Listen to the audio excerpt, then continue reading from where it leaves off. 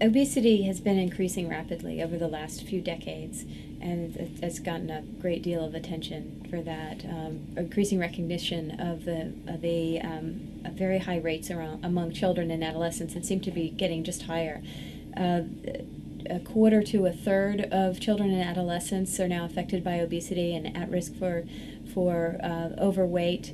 And we know that this is already having a negative effects on their health now as children, and as they age into adulthood, we expect much more serious ramifications on their health, from diabetes and joint problems to increased risk for cancer and heart disease, all the way through the lifespan. We expect to see a worsening of their health.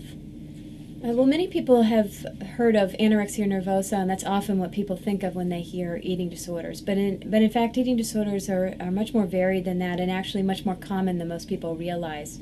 In addition to anorexia nervosa, there's bulimia nervosa, and also binge eating disorder, where people may overeat with a sense of feeling out of control, which can have very negative effects on their weight over time.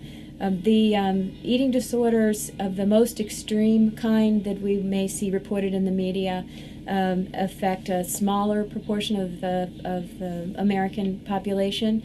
But from a public health perspective, what we're especially concerned about is also all the adolescents and adults with eating disorder symptoms that may not be as extreme as we see in the media, but in fact can be having negative effects on their health and can escalate and lead them down the road to developing a more serious eating disorder. The kind of extreme and extremely unhealthy weight control behaviors that we see teenagers starting to take on are to control their weight. They're worried about their weight, and they are resorting to these extremely unhealthful methods in order to do that.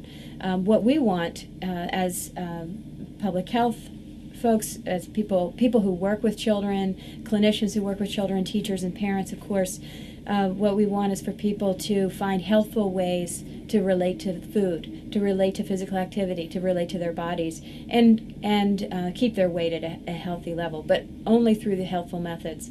What we don't want is children to feel so desperate that they have to resort to these extremely unhealthful methods to try to manage their weight. What we were interested in looking at is whether an overweight prevention program for middle school age children could also have a beneficial effect for the children on eating disorder symptoms. Could it help protect them from resorting to the extremely unhealthful ways of controlling their weight?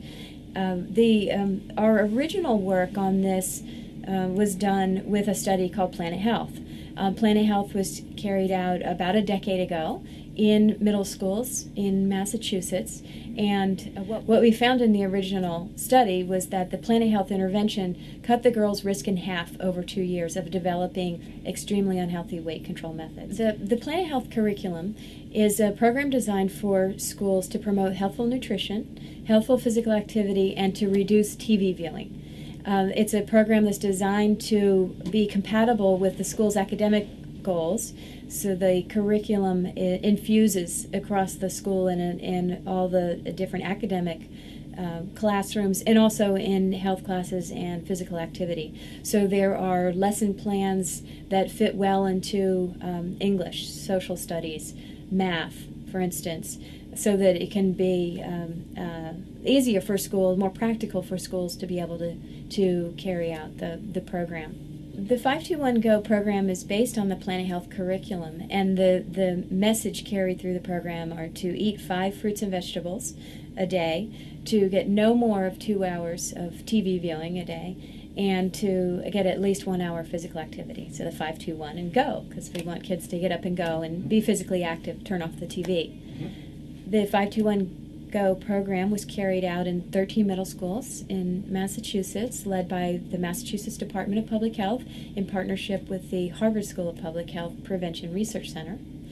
When this study was carried out, we wanted to build on our prior work to understand the effect on eating disorder symptoms. So could we replicate the protective effect for girls on eating disorder symptoms with this new larger study and more recently carried out 521 Go program.